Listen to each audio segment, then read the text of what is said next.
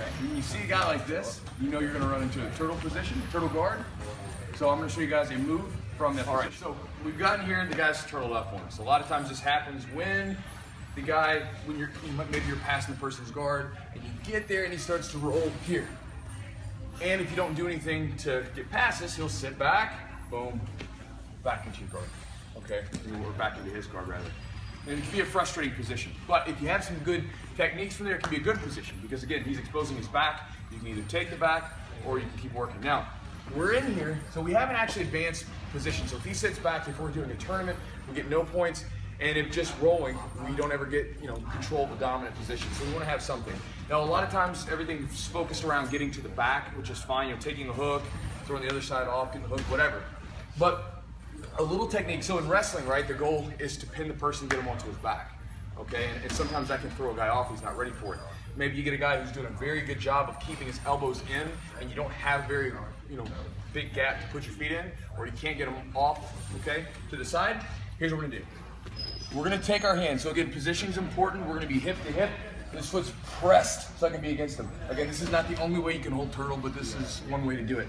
You're gonna take your hand here on the side. And again, it's always very important that you don't go too wide as to leave your elbow right here so we can hook and roll you. In wrestling, call it Peterson roll. This hand, we're gonna take this hand and we're gonna cup the inside of his thigh, okay? In wrestling, you do a spiral ride, right? Where you can flatten the guy out to get ready to pin him.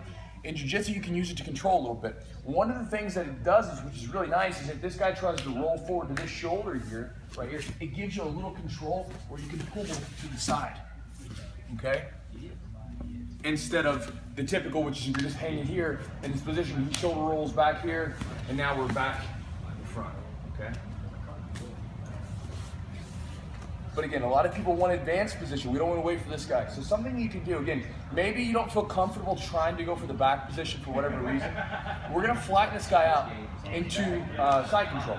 So what I'm going to do is I've got this inside grip. This hand over here is simply going to position, and we'll show the video in just a second. I'm going to be grabbing his hand, cupping his elbow, doing something to stop this hand over here from posting. Hip to hip, and when you do this, when you're playing around with the move, bump the hip a little bit. Get used to this, so this way you know you're connected.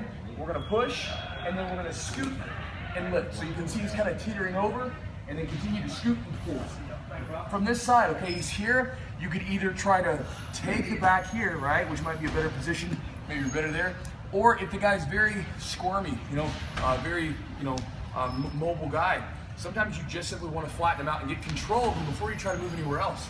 Okay, so from here, we're in this thigh, we've got him on his side, we're gonna transition this arm here, pull up and pull down.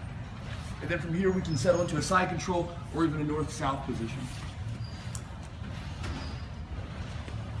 So here, cupping the thigh, down tight, right against the body, okay? And then cupping this elbow or grabbing the wrist, whatever you gotta do, just make sure this thing is not posed. And again, bomb, pull, pull. Once he's on his side, don't stop here.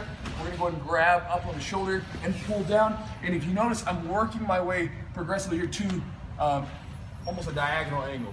This way, in case the guy does have some really good legs, I'm not here on the side and this leg comes in front of me and does something. I wanna be down lower here, so now I can get down in this position. And like I said, you can set up north-south chokes or even start to attack the arm. Here, cut the elbow, bump a little bit into the hip, pull, pull. It's more of a jiu-jitsu move using sort of a wrestling technique.